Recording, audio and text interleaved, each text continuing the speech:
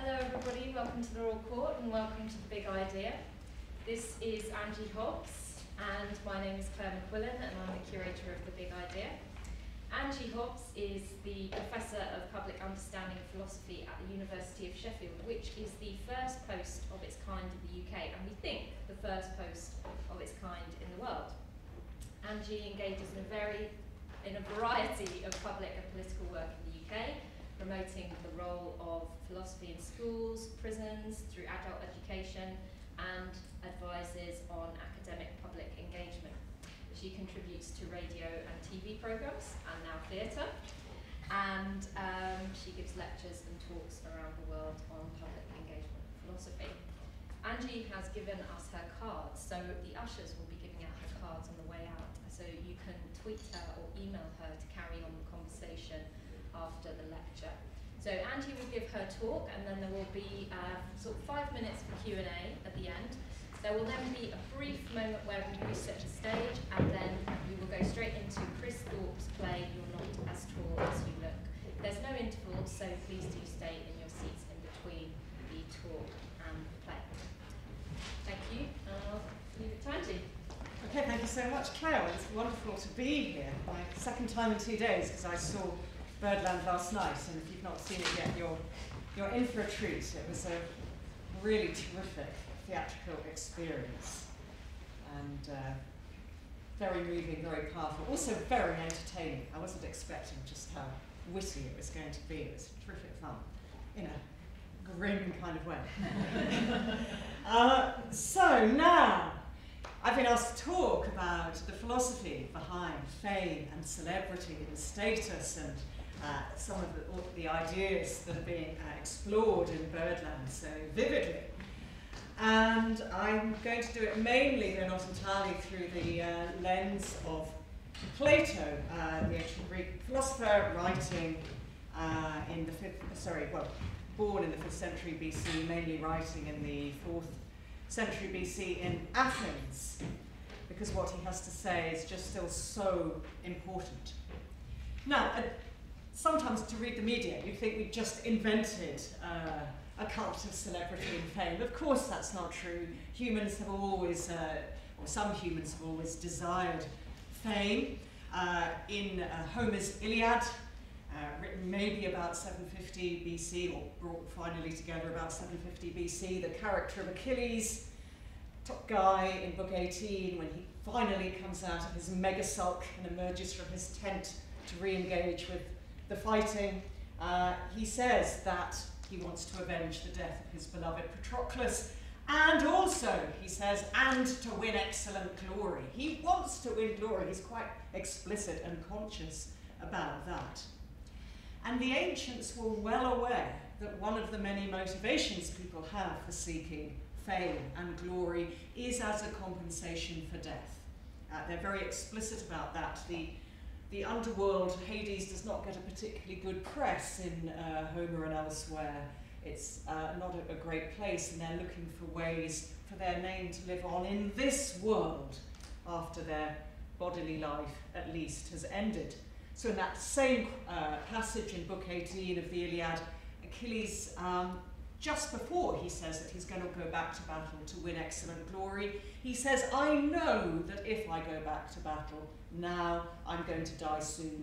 My mother, the sea goddess Thetis, has told me that I have a choice between I can either live a long and nondescript life back home in Greece in Thea, managing his lands there, or he can have a glorious life but die young. He has to choose, and he chooses death and glory. And of course you've got the irony, which is not lost on later philosophers like Cicero and Lucretius in Rome, that people can be so kind of fearful of death or loathing of death and so desiring of fame as a compensation for death that they will seek an early death in order to get the fame that will live on after them. And so that irony, as I said, is pointed out by a number of philosophers. So it's not a new phenomenon. However, there are, I think, two main differences between how this desire manifested itself in the ancient world and how it manifests itself today. I should have checked whether you can all hear me. Can you all? Yes. You can. Good, yes, right. I'm used to trying to wake up hungover 19-year-olds at 10 in the morning, which actually only wouldn't be up for 10 in the morning. 12 in the morning, they've just tottered out of bed. So I'm used to throwing my voice out to wake them up. Okay, two main differences between how this desire for fame manifested itself in the ancient world and how it is articulated today. First difference, there was, of course, no vast media machine in the ancient world.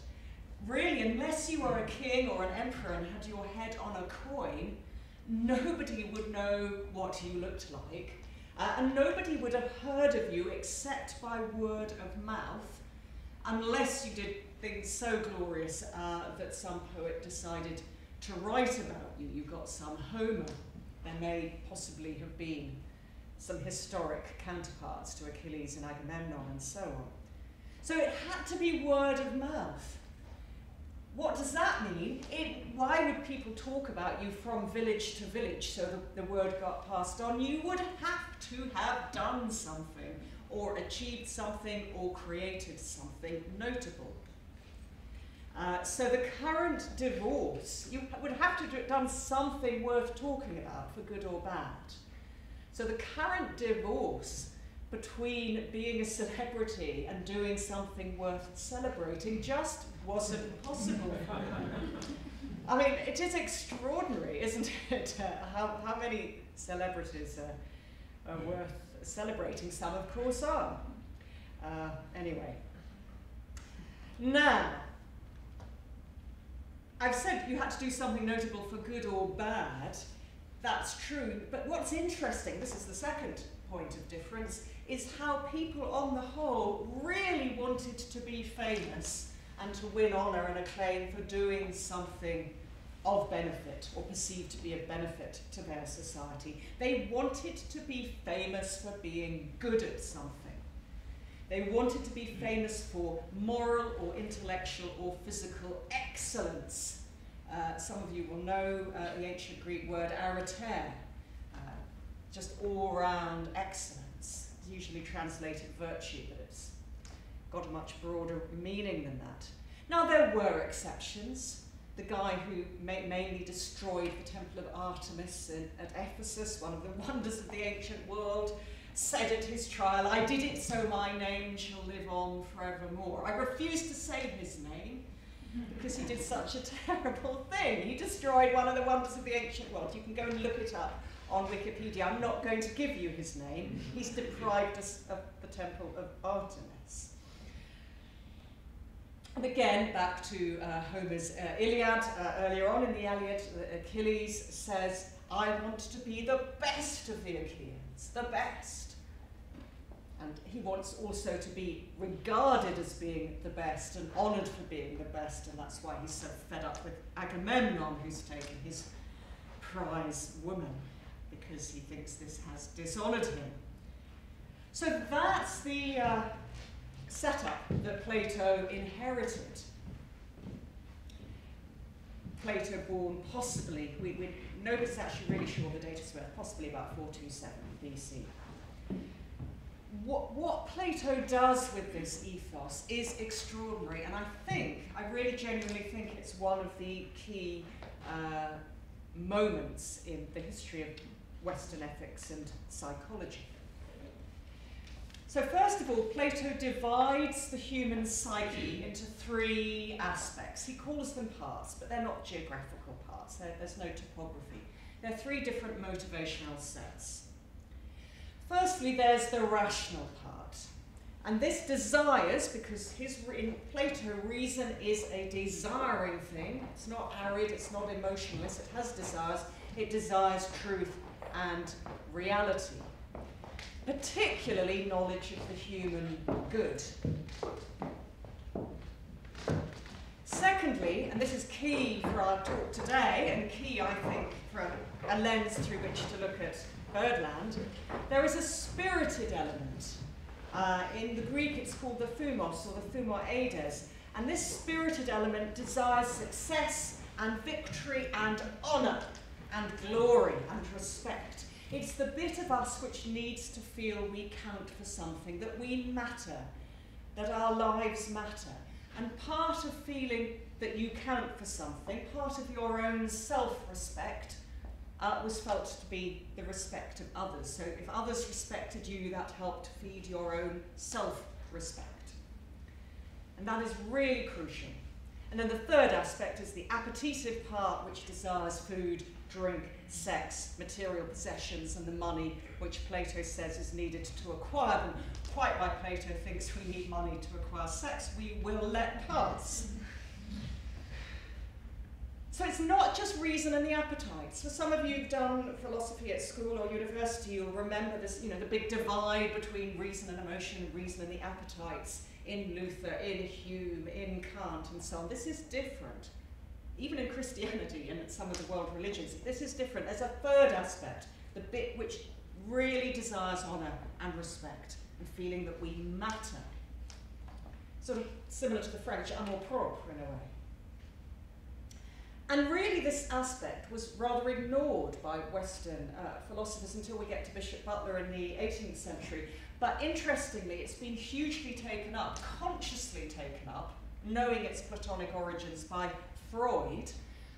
Freud's superego and his ego, superego in the id. Freud acknowledges his indebtedness to Plato and says that in some ways his superego is related to Plato's thumos.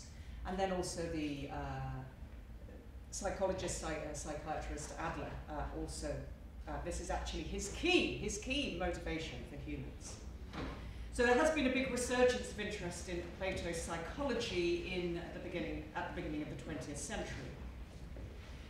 Now, it's hugely important that for Plato, this thumoeidic aspect, this spirited aspect that desires honour and success and glory and fame and all the rest of it, is an intrinsic part of who we are. We can't get rid of it. We have to work with it. And Plato says the good news is we can harness this. We can channel it for good. We can channel the desire for honour, the ambition for honour for good, providing we allow reason to rule our psyches overall, and we allow reason to come up with an overall conception of the good life, and we fit our ambitions for honour and success into that overall conception of a rational good. If we do that, then, says Plato, in a wonderful image in his dialogue of the Phaedrus, which is, as you will find out if you're about to see Birdland, is actually very evocative of Birdland. If we can do that, harness our human appetites for honour into the right framework, then we will start to grow wings, says Plato. We will start to grow wings, we will get to be able to fly. There's a wonderful image of a flying philosopher in the Phaedrus, which I urge you to read if you've never had that treat.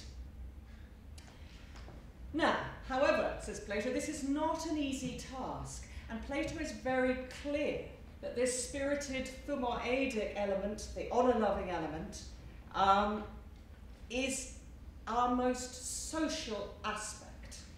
Why? Well, of course, think of what it wants. It wants honour and respect. Those can only be given to you by other people. You're dependent on other people's view of you to get what this bit of your psyche needs. So the individual is very enmeshed in his or her society and his or her society's values to achieve the honour that it craves. And how do you win honour and acclaim? By doing or being or creating the things that your society already honours and acclaims.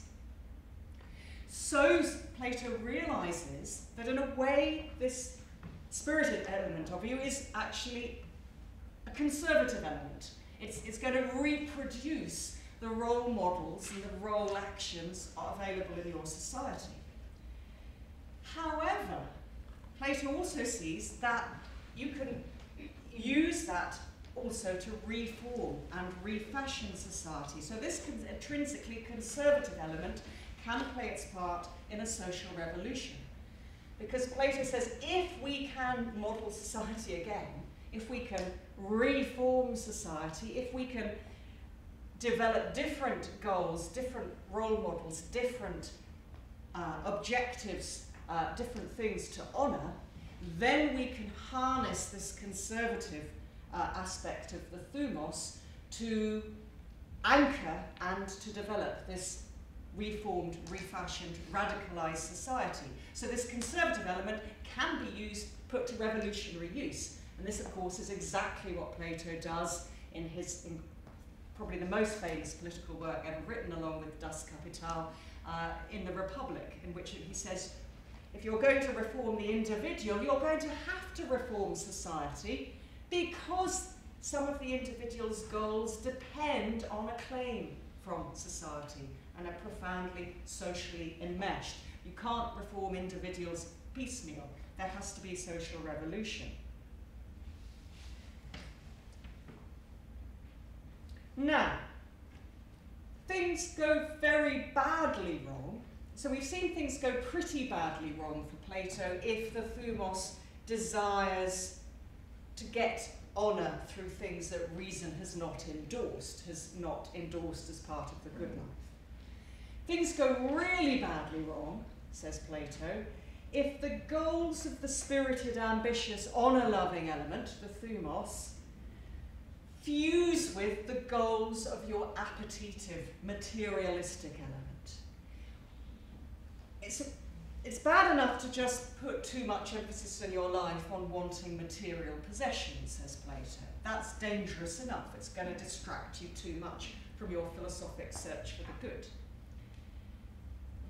But if you then confuse material goods with the source of honour, if you think that the way, not just to satisfy your appetites, but the way to satisfy your honour-loving element is through the acquisition, consumption and display of material goods, then you are really, really in trouble.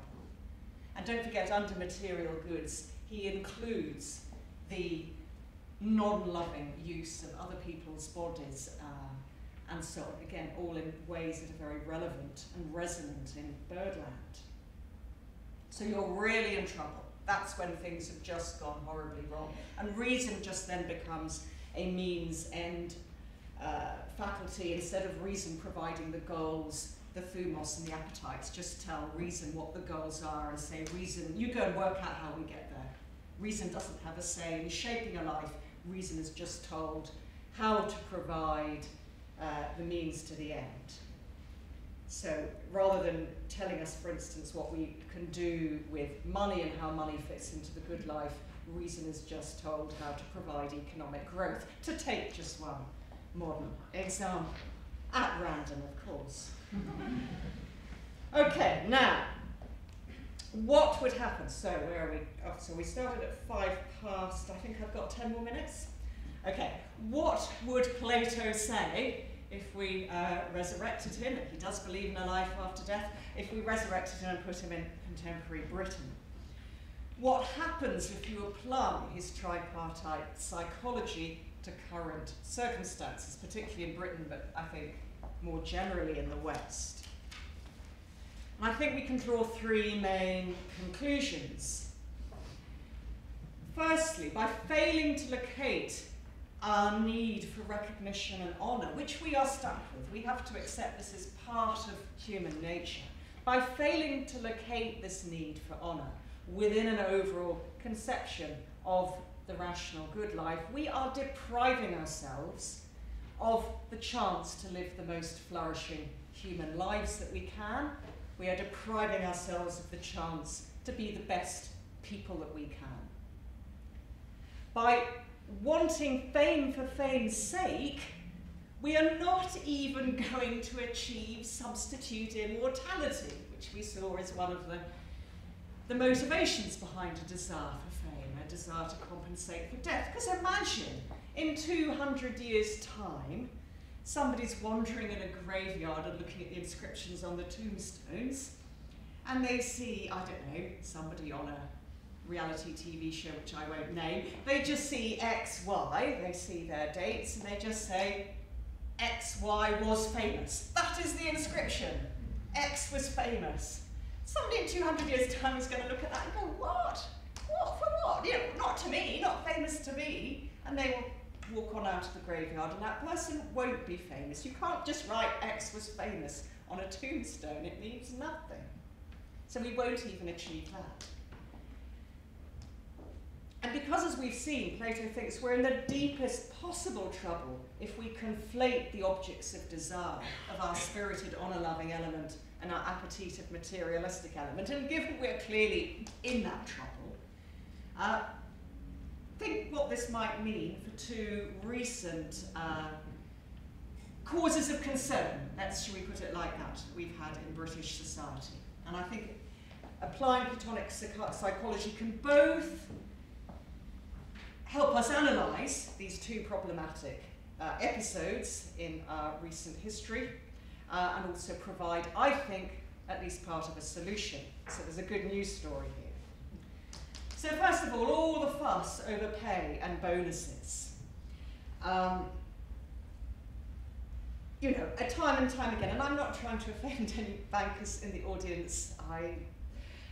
As the saying goes, many of my best friends are bankers, and that actually is true.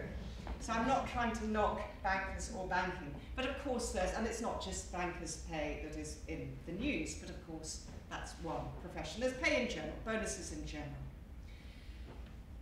Well, Plato might say, well look, let's think this through. What does the banker or whoever it is, what do they really want here? Do they just want more money? Now in some cases that might be true, but in many cases I think what the banker or whoever it is, whatever profession you're dealing with, wants is to feel that they are respected, that they are honoured, that their life is a success. People need to feel that their life and their work is successful.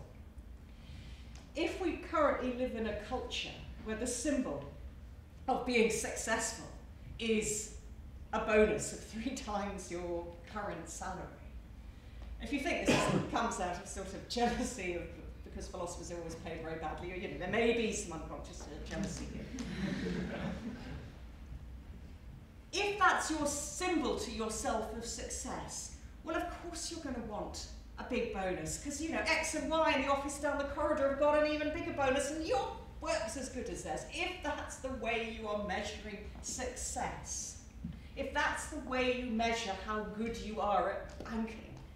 But of course, you know, pay and bonuses in themselves do not give us any sign of who is good or not good at banking. They give us a sign of who is good or not good at getting money out of banking for themselves, and that's a different question. It wasn't always like this. We're always told, you know, we have to keep all these the bonuses up or people will leave. Well, okay, maybe.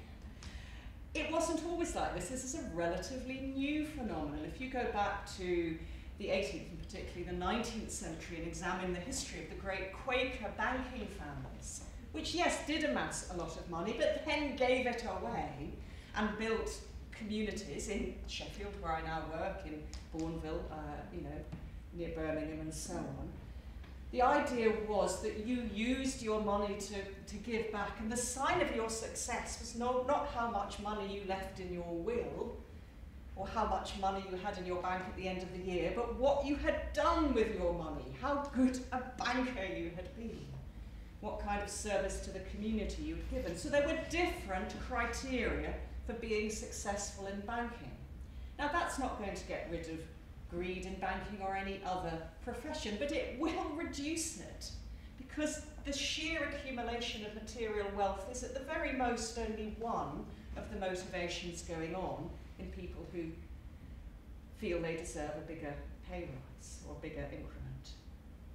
So that helps us analyse the problem, but it also provides part of the solution. We need to look really carefully at the way people are rewarded and what they're rewarded for.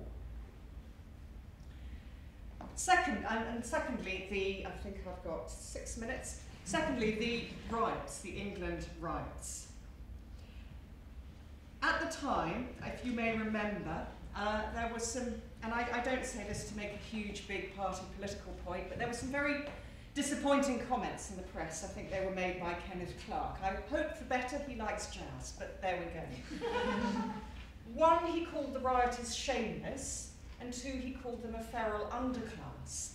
Now, if we use Plato's psychology, we can see that in both respects, those comments are inaccurate and lazy and indeed dangerous. Very, very few people, Plato would say, are shameless in the sense of being without a sense of shame and honour. He said, it's almost intrinsic to every human being. The problem wasn't that the rioters had no sense of shame and honour, but they located shame and honour in places where most of us would wish they did not locate them, i.e. in the acquisition and display of sort of shiny white goods and trainers and so on, because it wasn't food shops that were looted, nor was it a big political riot. Magistrates' courts weren't attacked, police stations weren't attacked. It was about the acquisition and display of certain goods which were felt to bestow honour and prestige and be a sign of success.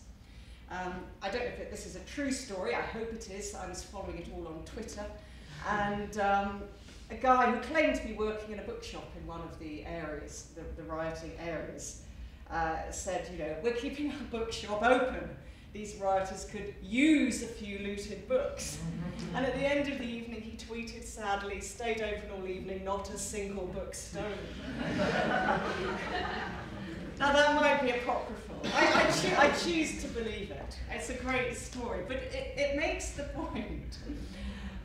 Now, why were they doing this? Well, Plato might say they were correct in thinking that in current Britain they would get more respect and honour if they did consume and display certain kinds of goods. Because Plato would also uncomfortably point out to us that in their motivational set, they were no different from, bankers short selling. They were no different from politicians fiddling expenses.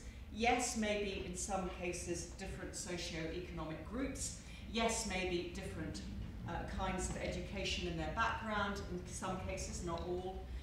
Yes, maybe different kinds of material goods were being desired. But the motivational set would be no different. So Plato, if he was looking at this, would say, stop calling these people an underclass, because underclass suggests something completely separate and different from the rest of society. And these people are simply going after the goals that society in Britain as a whole is endorsing at the moment. So stop thinking the riots have nothing to do with what middle and upper class people are doing in Britain. It's part of the same package, it's just different ways of exhibiting it, different ways of displaying it. So Plato would absolutely point that out. They were not shameless. It's a different sense of shame and honour, dislocated, he would say, and perverted, he would say, but not shameless and not an underclass. And I'm sure I don't need to point out to an audience at the Royal Court how calling any set of humans feral after the 1930s is completely disgraceful and should not be accepted. So those are two ways, in looking at pay and rewards and in looking at analysing the riots, that Plato's psychology can be put to very helpful use and can in some ways provide us with a way out. By saying, let's look again at how we measure and rate success, then you're going to get less bad behaviour. I end on a note of hope, however. We started off by saying the ancient Greeks didn't have the celebrity machine to go and get their name out there on Twitter and Facebook and blogs and so on. If you consider the Latin root of the word fame, because it actually comes from a Latin word, fama, which means to be the subject of report, to be the subject of gossip or discussion. If everybody has all these sites, and I'm as guilty as anybody, I have a Twitter site, and everybody's putting their name out there, you will get to a situation where you're putting your name out there, but nobody is reading your Twitter feed, and nobody is talking about you. So you get to a point of a media explosion where actually the explosion becomes an implosion, and you get to the point where the machine starts to destroy itself. Hurrah, you might think, because there are so many different ways of getting your name out there that everybody has their name out there, but nobody is thinking about you or talking about you. And this is going to be a great thing, because it's going to mean that to actually get honour and respect and glory, you're going to have to go back to where we were in ancient Greece, and people are going to actually have to achieve, create something of benefit to their society in order to win a claim. Thank you.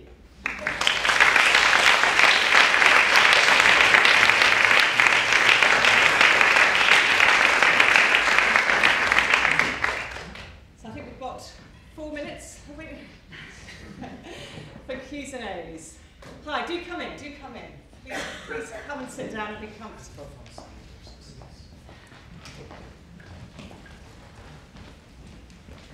Hello, lady in, it looks like black to me. Yes, sorry. Big loud voice so I can hear you. You mentioned Achilles seeking glory. Do you think that word glory is quite the same as our word fame? I chose that line because it's actually the closest to the Greeks. It's kleos in the Greek line. I think it's book 18, line about 121, 123 in the Iliad. And the word is kleos. And what, as far as I recall, oh my God, I'm suddenly having a panic moment. I don't have the Iliad in Greek to hand. But kleos does actually have roots in being in a verb to do with being discussed, being talked about. They have another word, time, which means honour and reputation. And that, yes, it has a fame element in it, but it also very much is famous for doing something honourable, doing something of good repute. And so that's why I didn't choose a quote which had the word time in it. But kleos, it does have a kind of radiant sort of aura to it. So it's not quite the same as fame, but it very, very much has a strong fame element in it. People are talking about you, you are the subject of bards writing poems. And there's a lovely moment earlier on in book 9 in the Iliad when he is sulking in his tent, when Odysseus and Nestor and people go to see him to try and persuade him to come back to fight. And there is Achilles singing songs to the lyre about Heracles. Heracles is Achilles' role model and hero, and Achilles clearly wants people to sing about him in the same way. So it's not quite the same as fame, but it's the word in ancient Greek which is the closest to fame, which is why I picked it. The Latin word fame, of course, is exactly fame, is to be a subject of report, and it can be good or bad. So this is it's also, I think you made a good point, in the language, in the ancient Greek language, it is more difficult to have a notion of celebrity or fame entirely divorced from the benefit and worth of your actions. So if that was lurking behind your question, I think that's more about philosophy of the word rather than I don't have ancient Greek, so yes, but you've asked. I think you've hit on a really, really good point. Our word fame has become very divorced of any particular notion of benefit, hence the fame for fame's sake. But of course, as I said, it's incredibly short-lived. You can't be famous for fame's sake for very long. That's my point about the tombstone. In 200 years, that will mean nothing.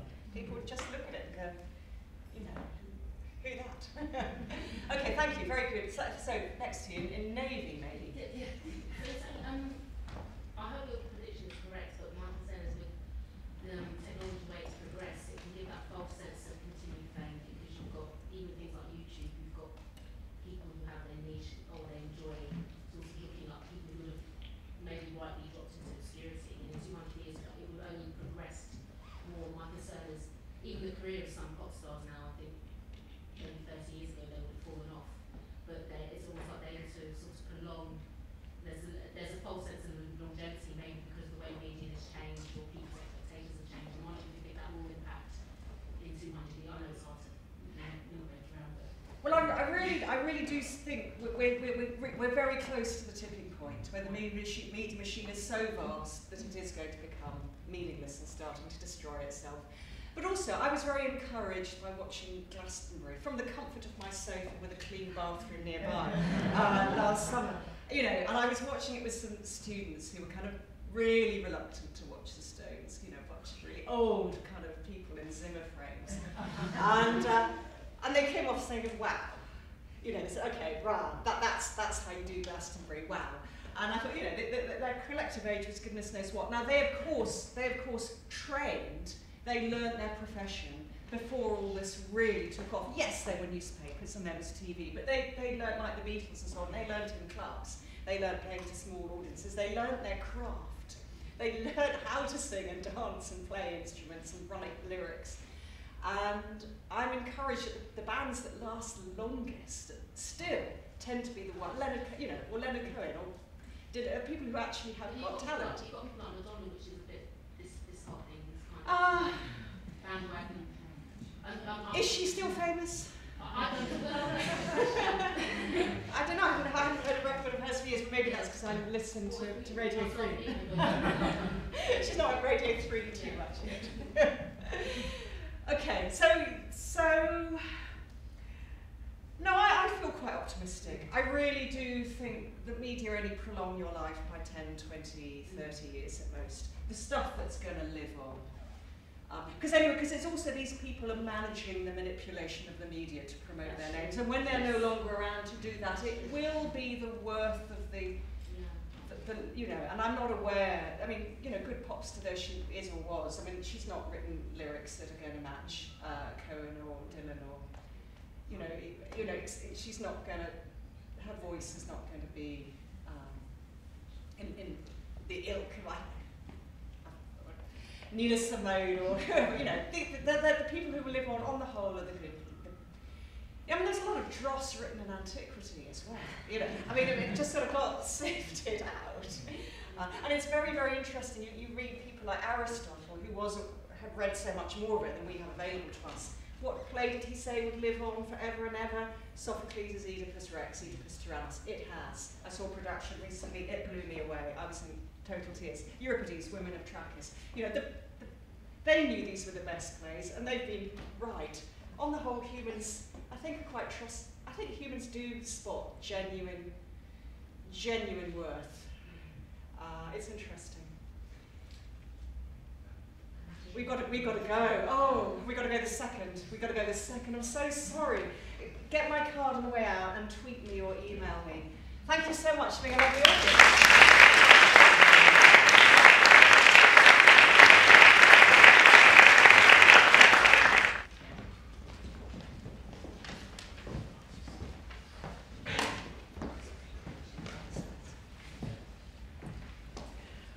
Hi, good evening.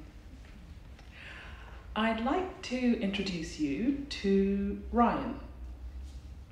Ryan will be playing Rob Cooper this afternoon. There is a real person called Rob Cooper, and we did ask him if he'd like to come and sit here for 10 minutes or so while this happened, but Rob was busy, or didn't want to. I'm Nikki, and I'm performing a script written by Chris. None of these words are mine. Chris isn't here. In a total abdication of responsibility for what happens here this evening, he's in Germany. He wasn't even in rehearsal. Chris hasn't written any words for Rob Cooper. Ryan works in the theatre, in the box office, and he's agreed to be Rob Cooper. Ryan won't be impersonating Rob Cooper, nor will he be asked to imagine what Rob might say in any given circumstance. He's just here to fill a Rob-shaped hole on stage. He's not been asked to be here because he resembles Rob Cooper in any way. Any resemblance to the actual Rob Cooper, or even an actual Rob Cooper, is purely coincidental. As I said, we did ask Rob Cooper to be here, and Ryan will be reading out the underwhelming email exchange with Rob towards the end of the piece. Rob Cooper works at a company called Celebrity Culture Limited. The website address is celebrityculture, all one word, lowercase, .co.uk. Rob Cooper is a talent manager. The physical address of Celebrity Culture Limited is 86 to 90 Paul Street, Shoreditch, London EC 2A 4NE. Rob's Twitter handle is @RobCooperOnline. What Rob's company does is it manages the profiles of celebrities.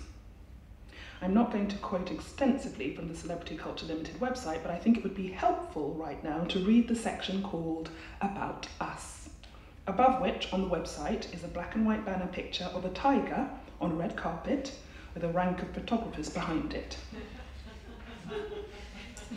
Celebrity Culture Limited is a London-based entertainment company specialising in media personalities, reality stars and sporting heroes. Unlike many other companies, we embrace the new age of celebrity and work closely with the national media to raise clients' profiles and maximise earning potential. The Celebrity Culture Limited team are not only experienced in working with known celebrities, we also work closely with many nightclubs, promoters, photographers and small businesses to raise awareness on new products, services or campaigns, forming working relationships amongst one another. There are then various subsections: celebrity bookings, press and publicity, talent management and event management. Respective photographs, all black and white, chimpanzee in Eric Morecambe glasses on telephone, squirrel reading newspaper, guinea pig in shades, and kitten in cardigan. All very well done. Word of advice. Under talent management, it says, over recent months, we have been inundated with requests of representation. We are currently only considering representation requests for reality TV stars and glamour models. Anyway, this is all just context. Rob Cooper manages, or used to manage, as Chris is writing these words on the 22nd of April, and it is now the 10th of May, a 23-year-old woman from Leeds called Josie Cunningham. Chris had never heard of Josie Cunningham until the 20th of April, Easter Sunday. Josie Cunningham first came to prominence about a year ago when it was revealed she'd been given breast implants on the NHS, funded by the UK taxpayer. This caused a lot of debate and opinion and ended up being reported in all the papers. It was front page news. Josie Cunningham was given breast implants to help her with the psychological and emotional difficulties caused by having insufficient breast tissue. This seems like a good reason to be given breast implants. However, Josie also wants to be a glamour model. She has named Katie Price as her heroine and wants to emulate her. She is using the breasts given to her by the NHS to further this ambition. There are obviously several ways to look at this. It's fair to assume the NHS didn't just give Josie Cunningham breast enhancements because she asked for them. That's not the way it works. There must have been an assessment and a genuine chance of psychological benefit. And Josie says she's happier. If Josie then wants to use her breasts and her newfound happiness to make a career for herself, ably represented by Rob Cooper, then that's fine, isn't it? It's kind of a vindication of the decision to give her the surgery. It's definitely enhanced her life and she's making the most of it. It's not like she's a liver transplant patient who's gone straight down the pub as soon as she left the hospital. To be fair, Josie doesn't help matters by making her Twitter photo a topless shot of herself with tape printed with the NHS logo across her nipples. Or by repeatedly responding to online criticism by thanking the critics for their tax contributions towards her breasts. I don't know whether Josie's been told to do this or come up with it on her own, and it doesn't matter, because even if it was someone else's idea, she's going along with it, and from her interview, she seems to know what she's doing and have a flair for the deliberately controversial. She's not an idiot. Anyway, on the 20th of April, Easter Sunday, the Sunday Mirror published a story online and in the paper that quoted Josie Cunningham, who is by now 18 weeks pregnant, as saying she was considering an abortion because there was a chance of her being invited to participate in Celebrity Big Brother, and she wouldn't be allowed to do it if she was pregnant, and felt it was too good a career opportunity to pass up. In the online version of the story, there was a video interview with Josie in which she clearly said this. The fact that women, and men and women, routinely think about abortion as an option for career-related reasons was kind of lost in the reaction that followed. But I guess being on Celebrity Big Brother isn't judged as a valid career aspiration by most people, even though for Josie Cunningham, it totally is. I guess you can infer from the fact Rob Cooper is publicly identified as Josie Cunningham's manager that he was at least aware the interview was going on. You might even infer that they discussed the content of the interview together, that it was a strategy. Doesn't matter either. Kind of sensible, really, if you want to stay in the public eye and maximise your earning potential. If Rob wasn't aware the interview was going on, or of what Josie Cunningham was going to say, I guess you could conclude he dropped the ball in a way that makes him shit at his job. But again, not really relevant. I don't think Rob is shit at his job, by the way. The tweets projected here are all reactions taken from a single half-hour period on Easter Sunday. I haven't edited out the supportive tweets. There weren't any. Rob doesn't have to justify these tweets. He didn't write them, although it's possible to imagine him being pleased they exist. It's unlikely by the time this is performed there's any chance of Josie Cunningham being on Big Brother, pregnant or not. I don't know if she's still represented by Rob, although considering how visible she's been, I'm going to guess she still is. It's unlikely Josie Cunningham will actually have an abortion to go on Big Brother, but she said that she's thinking of it. And that's the main thing. I was going to write a monologue about fame, but I thought it would be better to put a bit of fame in the room and see if anyone had any questions. This isn't about calling anyone to account. This isn't going to change anything. These are just some things in this room. This is the way things are. This is just a reaction. It's the longer version of one of these tweets, like the newspaper columns that have doubtless been written between me writing this and you hearing it. I'm not immune. I'm not saying I'm clever. This isn't standing above, looking down. This is just part of the game. Doesn't matter. None of it matters really, does it? Let's just sit here, read these, and run the clock out. While we do that, Ryan is going to read Rob Cooper's responses to the 2 emails Claire McQuillan, who is the curator of The Big Idea, sent to him. The first response is declining the invitation to be here. The second is in response to Claire asking him why he didn't want to be here. Neither of them are very long, but you'll notice in the first one, Rob asks if the show will be viewable online. It is. We are live streaming and it will be online until the 31st of May. If anyone wants to ask Rob a question while we're watching the projection, feel free. The mics are probably good enough to pick it up. Alternatively, we'll leave the camera running at the end if you'd rather ask him something more privately. He probably won't get back to any of us, but he did ask, and I suppose there's even a small chance, since this is being live streamed, that he is watching us right now. Also, be polite. You will notice from the emails that Rob is nothing but enthusiastic and polite. None of this is Rob Cooper's fault. Hi Claire, apologies for the late reply. Unfortunately, I wouldn't be able to commit to being involved in something like this at the moment. However, I would love to see it. Will it be uploaded online anywhere? All the best with it, Rob. Hi Rob. Also, I wanted to ask, are you unable to take part at the moment because the story with Josie is ongoing, or for another reason?